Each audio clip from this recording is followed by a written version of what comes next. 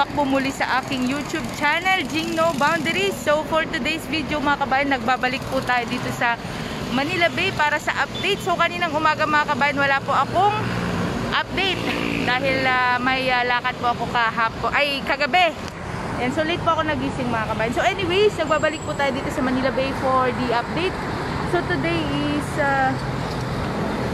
July 9, 2021 and time check po natin is 6:04 in the evening.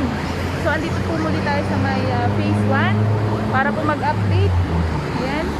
So i-check natin. So before anything else mga kabayan, gusto ko shout out lahat ng mga kabayan natin Luzon, Visayas, Mindanao ng magandang gabi po sa inyong lahat. Ayan. So simulan po natin ang pag-update dito sa phase 1 area ng Dolomite natin mga kabayan. Ayan, so it's been a while mga kabayan na hindi ako nag-update ng hapon dito. So ngayon lang ulit.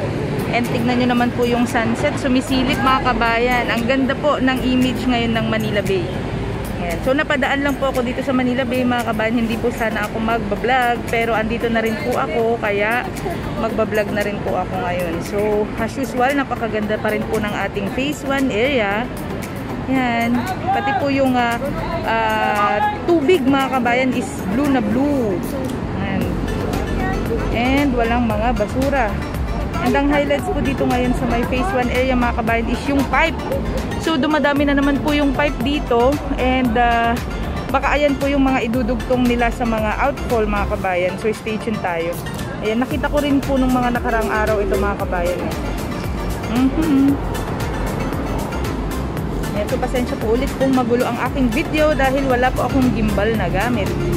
Ayan, so malinis na malinis po ang ating phase 1 area for today. Friday, thanks God, it's Friday mga kabayan. Ayan, ang ganda po ng kapaligiran dito sa Manila Bay. Pati ang kalangitan.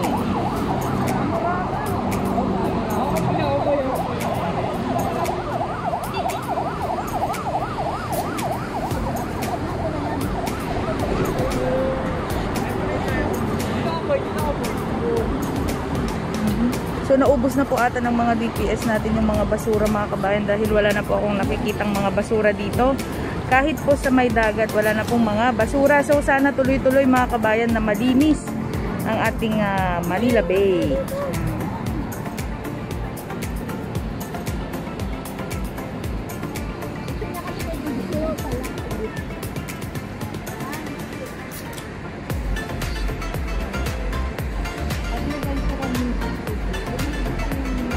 Ayan, ang ganda mga kabayan. Catching sunset po tayo dito sa Manila Bay. Napakaganda mga kabayan.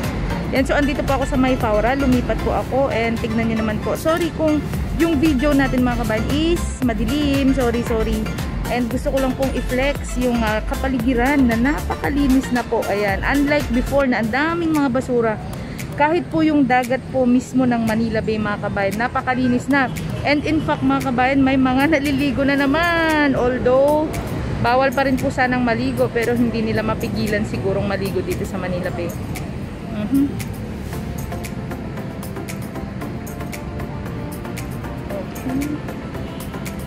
Ayan. So kudos po sa lahat po ng mga Manila Bay Warriors natin na nagpapanatili sa kaayusan, kalinisan ng ating bay mga kabayan. Hindi po sila nagsawa, hindi po sila tumigil hanggat hindi po nasaid yung mga basura dito sa Manila Bay mga kabayan. And tignan nyo naman po yung resulta, napakaganda. And dyan po yung sunset mga kabayan, ang ganda mga kabayan. Flex natin yung mga nagtatampisaw na mga bata. And andyan sa background yung cruise ship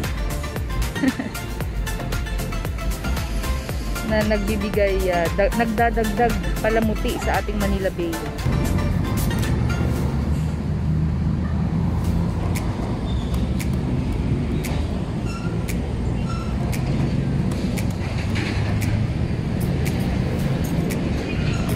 And mga kabayan, kahit saan ka po tumingin, yan, napakalinis hanggang sa Pedro Hill po. And marami po tayong mga kabayan dito na nag-aantay ng sunset. Chasing sunset ang peg po namin ditong lahat. So ngayon lang po ulit ako nakapag-vlog ng hapon. Paulit-ulit si Jing No Boundaries. usual update this Friday morning.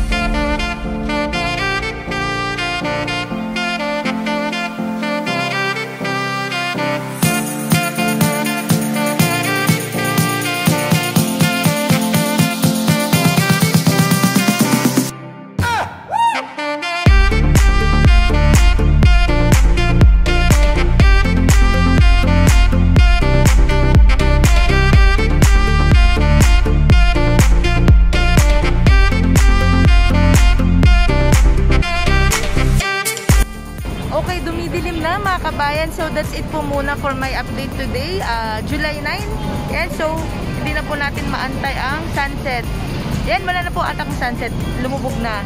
Yan, so thank you for watching this video mga kabayan. Once again, this is Jing No Boundaries, and please stay tuned po sa mga videos ko dito sa Manila Bay. And sa lahat po ng hindi pa po nakasuporta kay Jing No Boundaries, please subscribe and click the notification bell po para po ma-update kayo sa aking mga videos. And happy to announce mga kabayan na may page na po si Jing No Boundaries. Yan, Jing No Boundaries, search na lang po, page ni Jing No Boundaries. Ayan, thank you so much. And once again, good evening po sa inyong lahat, and see you on my next vlog. Thank you so much po.